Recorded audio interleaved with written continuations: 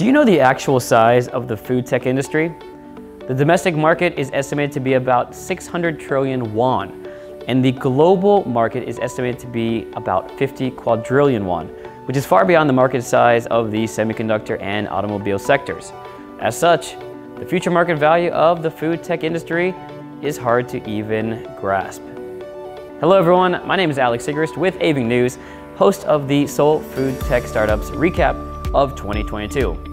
I'm at the Seoul Food Tech Startup Center, the center of the Korea food tech startup industry. Let's recap some of the biggest news stories from the Seoul Food Tech Startup Center in 2022. We start off in January.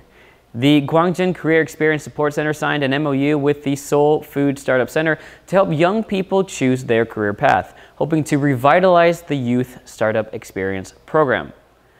For young people who dream of becoming entrepreneurs, the two organizations plan to promote various joint projects such as educational cooperation, mentoring, and tours of outstanding companies.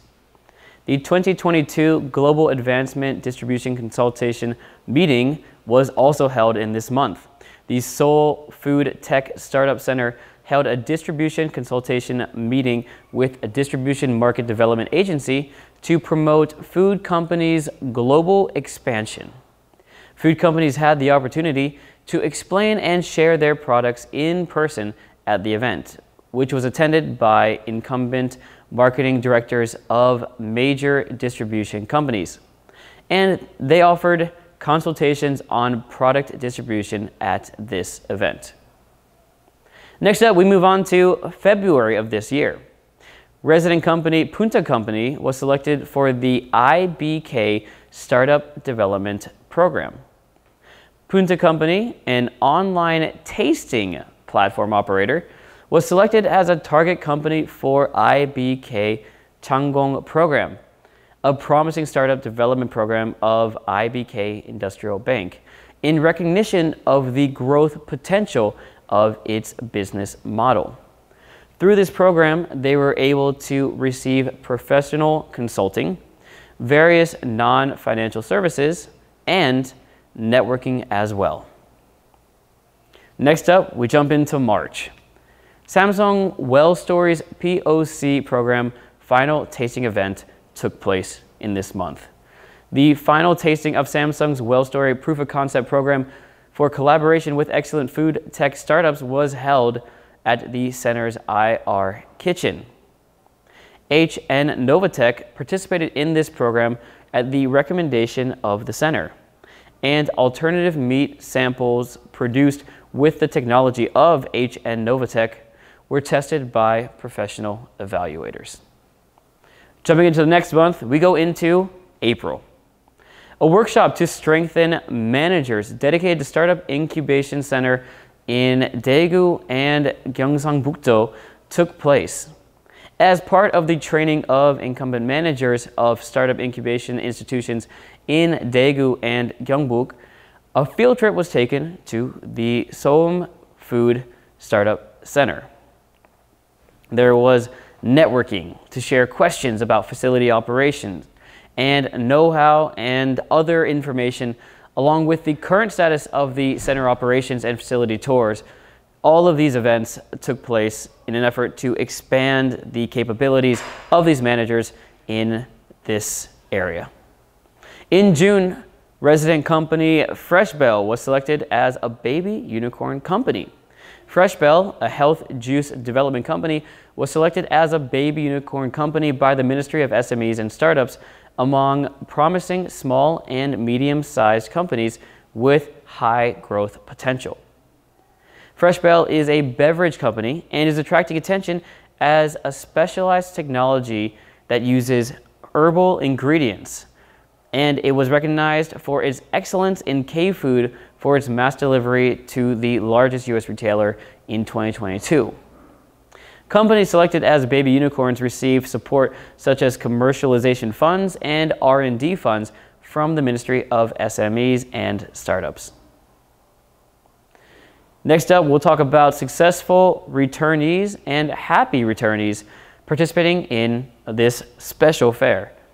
9 tenant companies participated in the 2022 successful Returning to Farming, Return to Village Happiness Fair hosted by Gwangjin.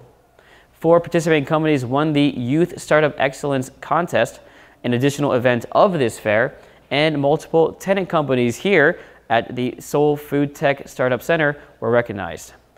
The top award to Fresh Bell, Daeum, the Excellent Award, Open Source Lab, and the Encouragement Award for 11 Leader. Now we move into September, a visit to the Indian Training Center of the International Labour Organization. There was a visit to the training center with officials from Indian food-related small and medium-sized enterprises to benchmark the Korean agri-food industry. It consisted of the Seoul Metropolitan Government's Food Tech Enterprise Support System and center operation status and facility tours.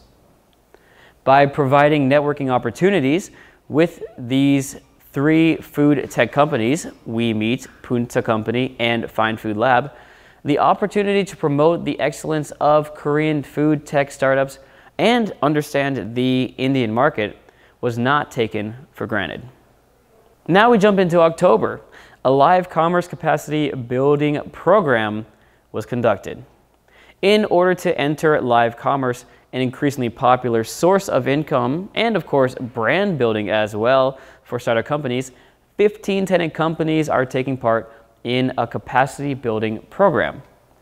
Now, participating companies in this program are provided close consulting by experts on broadcasting planning, speech, and marketing. And they are given opportunities to directly broadcast through platforms such as Naver Shopping Live and Grip. And we go into November. It was time for the 12th recruitment of new tenant companies. The center recruited new tenant companies with innovative items in the agri-food sector. The newly selected tenant companies will move into the center from next year, February 23rd, and be provided with various incubation programs, social workspaces, and auxiliary facilities for helping them get that rapid growth that they're looking for.